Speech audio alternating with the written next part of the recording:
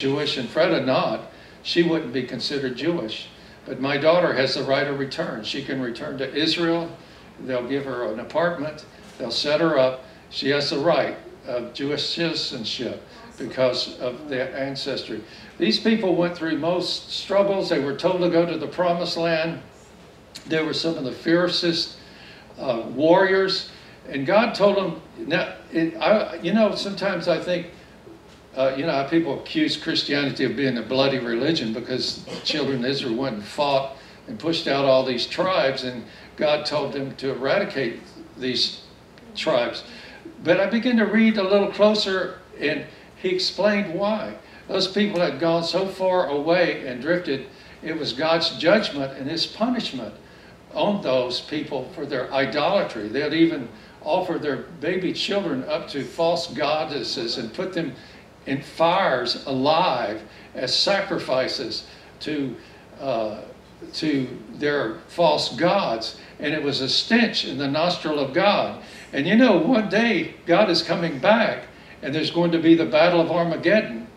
And so it's a similar narrative.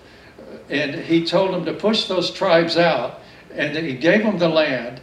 And there was difficulty, and there was fighting, and there was such major struggle. But then when they finally took the land, and they built a temple, and Solomon went to that temple to dedicate it to the Lord, in 1 Kings 8:56, he says, "Praise to the Lord, who's given rest to his people Israel." Rest. After all these wars, and there were still people trying to destroy Israel, and they're still trying to destroy them today. Even this week, some Israelis have been killed because of people that similar in ancestry to these very people. That's why God said, get rid of all of them, because they're going to keep continually trying to destroy you. And so they went through everything that you could ever imagine. If you think America's struggling because of the things they're going through, well, they went through, I don't know how much more struggle than we ever thought about. And look what he says. The King Solomon was the wisest man in all of the world. He said, not one word has failed. Not one word has failed of all the good promises that he gave through his servant Moses. There's over 1,000 promises that God has given us. Some of them he's going to write on our heart. And we have it written. We have a tattoo on our heart of the promises of God that will never fail. We have an eternity on our heart. And we can live our life with that, knowing that. So there's a sure promise of God. Let's go to the next slide. We'll pass the illustration. Let's pass that illustration. There was a Crowfoot, the Indian, who was given, they let the railroad build on his land, so they gave him a free pass to ride the train anytime he wanted to for all of his life. He never rode the train, but he kept the pass around his neck. He was so proud of that. And that's sort of like what we have. We have something in our heart, that eternity. And we'll have it on our, in our mind for the rest of our lives until we're in heaven with the Lord. But there's a sure reward. Well, did we skip one? Sure reward. Let's go back. A sure reward. We can be certain that God will reward his people. If God never fails, he will never fail to reward and honor his word. In Matthew 10:42, he says, if anyone gives even a cup of water to one of these little ones because he is my disciple, I tell you the truth, he will certainly not lose his reward. And it was proven true when the disciples were sent out. God provided for them, and the people that provided helped with them when they were out doing their ministry. God blessed them back. And so will it be with us as we help in ministry and help in any way we can, even to the smallest thing of giving a cup of water in the name of the Lord. There's this, let's go to this illustration, Jack. Who is Jack? Jack is a stray dog. He's a little mutt. And the guard for what's the name of that palace in London? Buckingham Palace. You know, the guards that they have the change in the guards. It's a famous thing to go see the guards change. And some of those military people there are some of the most well-trained military in the world. This little dog, he was a stray dog in London. He goes up and he starts making friends with this guard at Buckingham Palace. And he wouldn't go away, and somehow he just wove his way into the heart of this military man. And the military man adopted this dog and named him Jack. And so the military soldier was told to go to fight in the Crimean War in Crimea. And it was a major battle in the British history. And it was a hard-fought battle, and many people died. There was a lot of bloodshed. There was a lot of violence. There was a lot of things happening. And the little dog stayed with his military partner without ever leaving. And the soldier died in the conflict. He was mortally wounded. He was laid on the battlefield dead, and there was explosions and bombs going off and bullets being shot. And there was Jack right there beside the fallen soldier. When they came to retrieve his body, Jack never left his side. He was faithful to the very end. And he was so well known at that time that Queen Victoria had a small Victoria Cross made and rewarded Jack, the stray dog, a Medal of Honor, the highest Medal of Honor at that time in the world, the Victorian Cross. And so he got this Victorian Cross to wear around his neck for his obedience to his master. And that's what I want. I want to be obedient to my master. And I want to, and I know that God will never fail to reward obedience. If he's going to reward a dog, well, maybe he'll even reward me if I'm obedient to the Lord, you know. Even to the point of, even if you give a cup of cold water in the name of the Lord, he knows, he sees. The omnipotent God, the omniscient God sees, and the omnipresent God, he's there to reward us for our obedience to the Lord. And then the next is an assured acceptance. Acceptance is a powerful thing. They did studies of babies that had never been touched or kissed or hugged or touched by humans.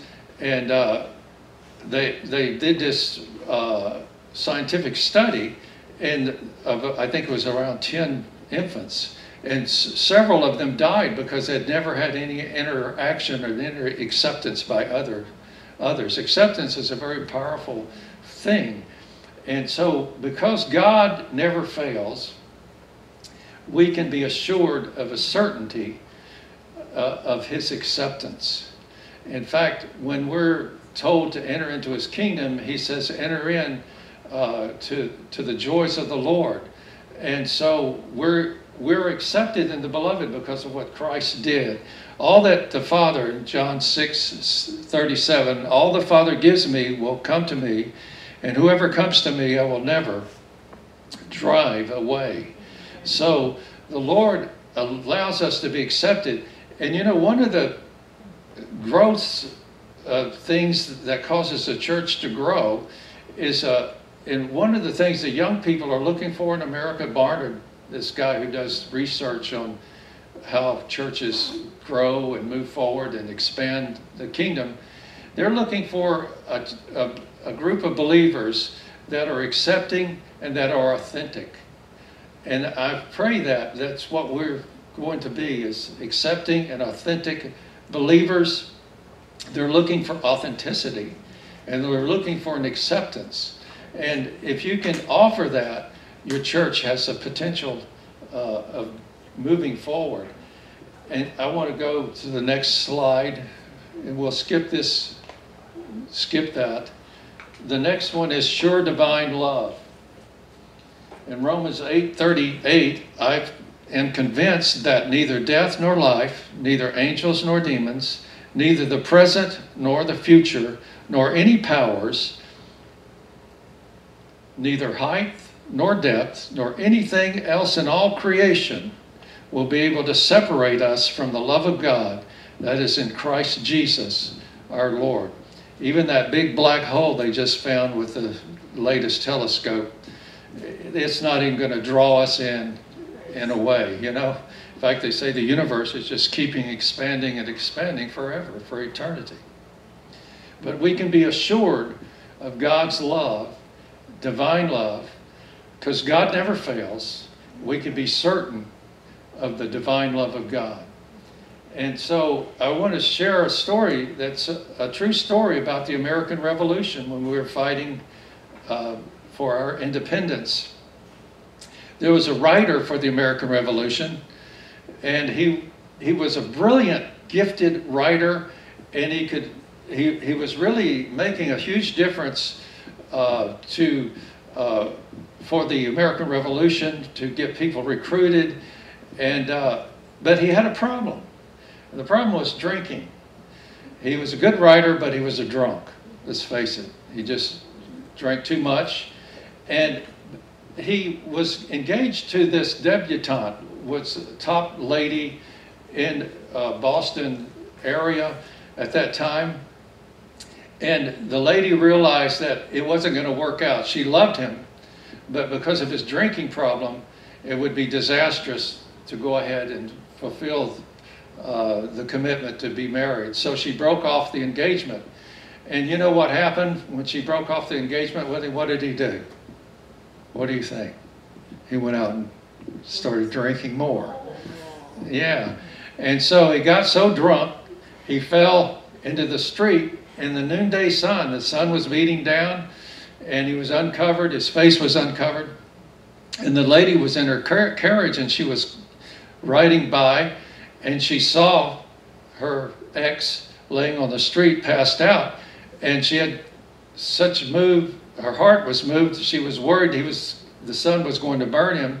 So she got out of the carriage, and she went and she put her handkerchief over his face so he wouldn't get burned. And when he woke up from his drunkenness, he got the handkerchief, and he saw that it was her initials on the handkerchief, and he realized, oh, she still loves me. And he was so motivated because of that he stopped drinking, and he never had another drink the rest of his life. That was a powerful motivator. Think about that. If a woman's love, that's just human, natural love, can motivate someone like that, what about divine love? God's divine love that He has burned into our heart. We have a divine love that will never fail, and we can be confident and that there's a certainty of God's divine love. And then there's an assured immortality.